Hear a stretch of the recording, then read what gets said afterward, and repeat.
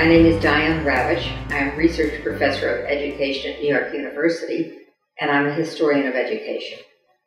Over the years in which I've been active in this field, which are 40-some-odd years, I have gone from being a proponent of choice and testing to being a very outspoken critic. I would like to think that I've learned a lot over these years. I'm very concerned about the attacks on public education. I'm very concerned about the attacks on the teaching profession. And I'm very concerned about the proliferation of high-stakes testing. In my books, my last two books, I try to explain why these things are harmful to education, harmful to children, and harmful to our future as a society. There's a fairly small but incredibly powerful and wealthy group of people in this country who believe that the free market holds the answer to all problems. And they don't believe in public education. They don't believe in the government having much to do with anything, I think. They believe that the free market is the answer. And so they are promoting, in state after state, charter schools, vouchers.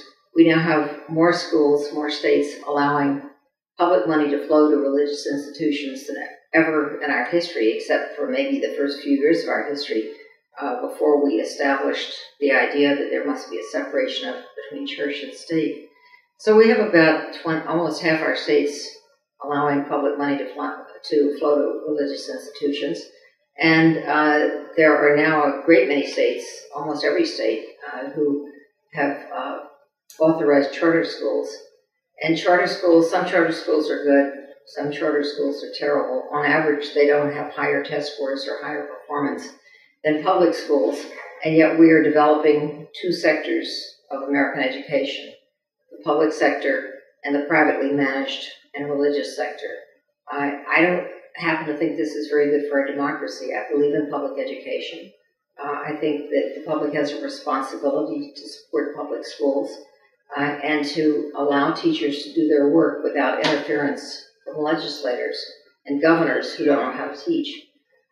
So I've spent a great deal of time these past few years trying to encourage parents, encourage teachers, and to encourage people to defend public education and to recognize that the entire community has a responsibility to support public schools, even if they don't have children, and to try to ward off this relentless attack that we see from big corporations, from a group like ALEC, from the big philanthropists like the Gates Foundation, the Walton Foundation, the Broad Foundation, and many more.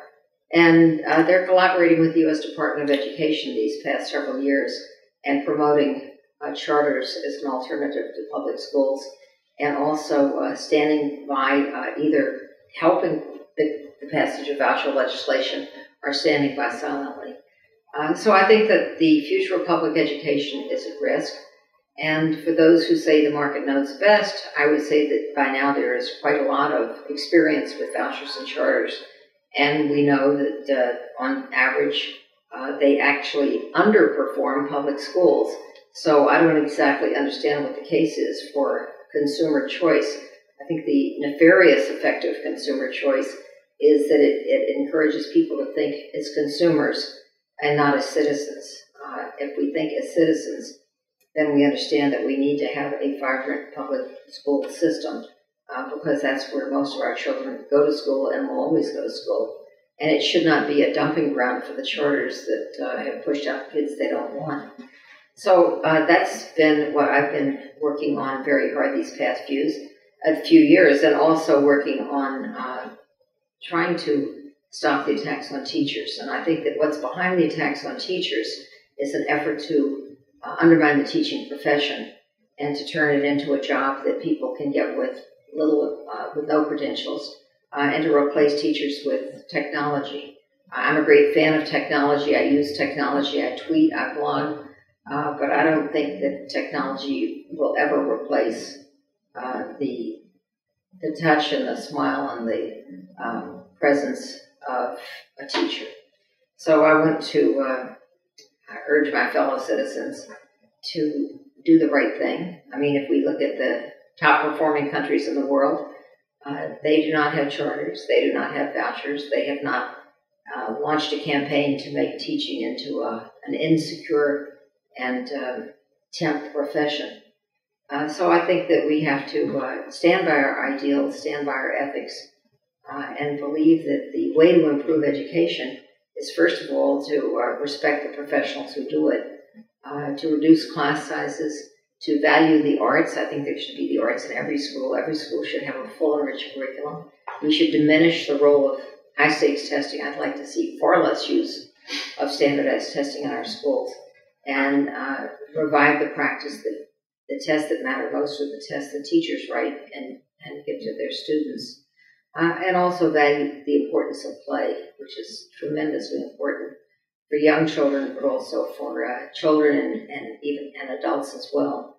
But if we really, truly want to improve education, we must reduce poverty, because the source of low test scores is poverty.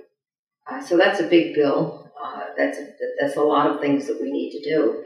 But I think that to really improve our society, we must reduce the income gap, the inequality. We must reduce the inequality gap in terms of income and wealth, and the achievement gaps will diminish at the same time. Thank you.